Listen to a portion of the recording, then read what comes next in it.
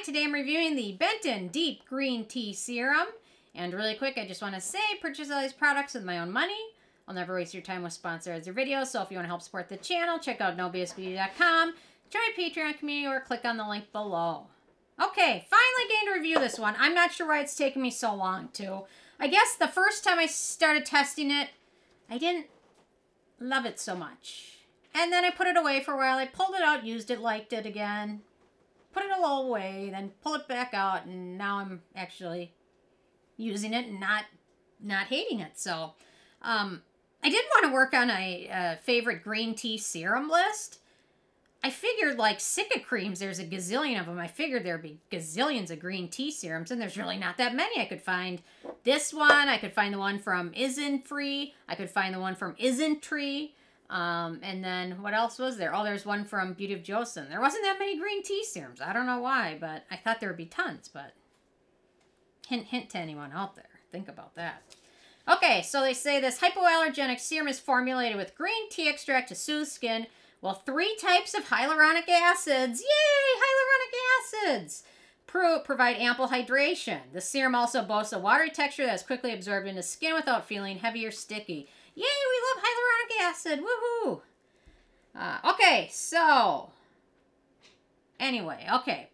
So my first criteria is packaging. I actually really like the packaging of this. I like the fact that they used a dark bottle, an airless tube bottle. Love it. In terms of denatured drying types of alcohol, it does not contain any of those. It also has no fragrance in it, so no real noticeable scent. The manufacturing location for it is South Korea, so ease of use. So... I think the first thing that surprised me the first time I used this, and then I kind of put it back for a while, was how watery it is. It is really watery. I thought it would have more of a thicker serum, gelish texture to it, but it's a water texture. They don't really lie about that. So there we go. So I would say 2 pumps is enough to cover face and neck without any issues. There we go. So, really nice, watery texture, which might take a little bit of time to get used to. I think that's the major hurdle with this one, is people expecting it to be kind of thicker, and it's watery, and then they don't know what to do with it, and then sometimes it messes up where you put in your routine and things like that. So, otherwise, you can use it face and neck, pat it afterwards. So, yeah, so if you apply this, I would apply it immediately after cleansing, toning, and essences. Make sure you apply this before any other serums, because most of those are probably going to be thicker in texture. I will say it does set to kind of a slightly tacky finish. It's not a deal breaker for me, at least, because I put a moisturizer over it, so I don't really, doesn't bother me as much. Then it kind of sets to slightly natural finish. I wouldn't say it's shiny. I wouldn't call it matte either, so somewhere in between. Okay, let's talk about the beneficial ingredients in this one. So obviously we've got different types of green tea in here. We've got green tea water, we've got green tea leaf extract, we've got green tea root extract, then we've got the seed extract, and sorry, my eye is itching. All of them have different benefits. So green tea water, antioxidant soothing ingredient. And also note, sometimes with some of the really good green tea extracts, if a brand is using a really good one, sometimes you will notice a slight scent to it, kind of a tea-ish smell. So sometimes with those really good extracts, it's very strong, and they also can make them very dark in color. This one doesn't have that.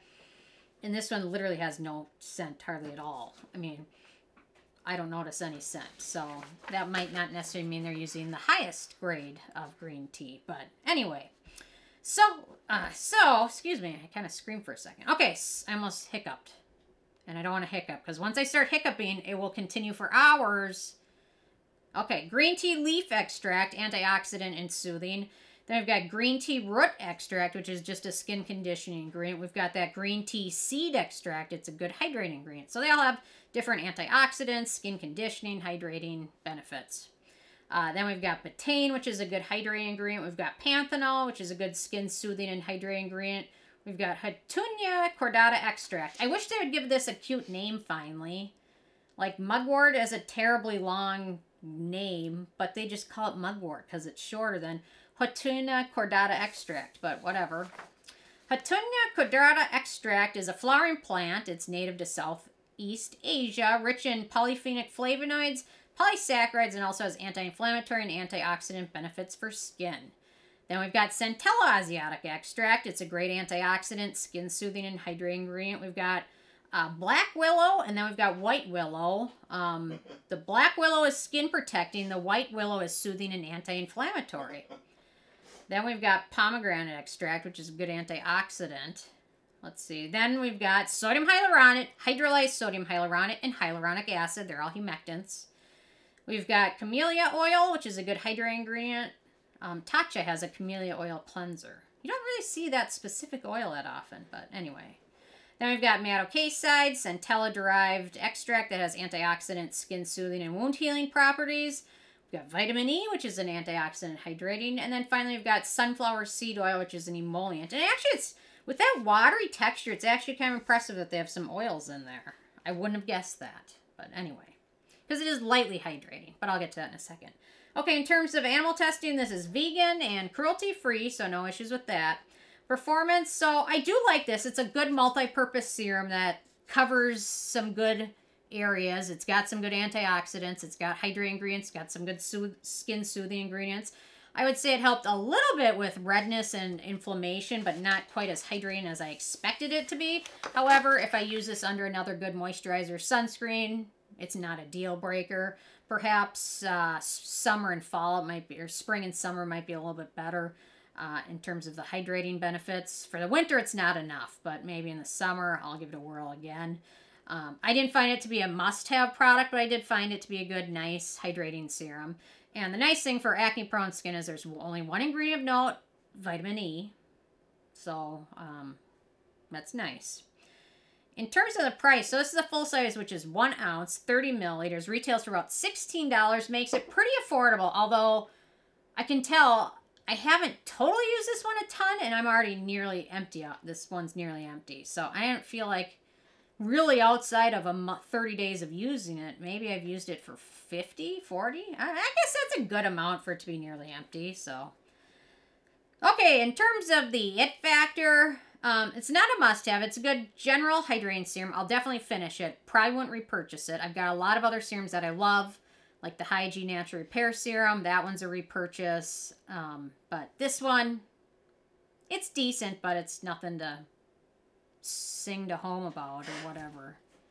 Sing to home. Right, it's nothing to write home about. So, but it's still decent. So with the 10 being a perfect score, I gave this one a 9. Yeah. Close. Maybe a couple more ingredients. Maybe switching out the hyaluronic acid with something else. Superoxide dismutase, or I don't know, something. Would have done a little bit more for me in terms of excitement, but still a decent product. Anyway, so interesting to hear from you guys if you've had a chance to check this one out yet, or if you have a favorite green tea serum, since apparently there's only 5. There's got to be more, so if I missed any, leave a comment. Anyway, thank you guys so much, and I will see you more tomorrow. Bye, guys.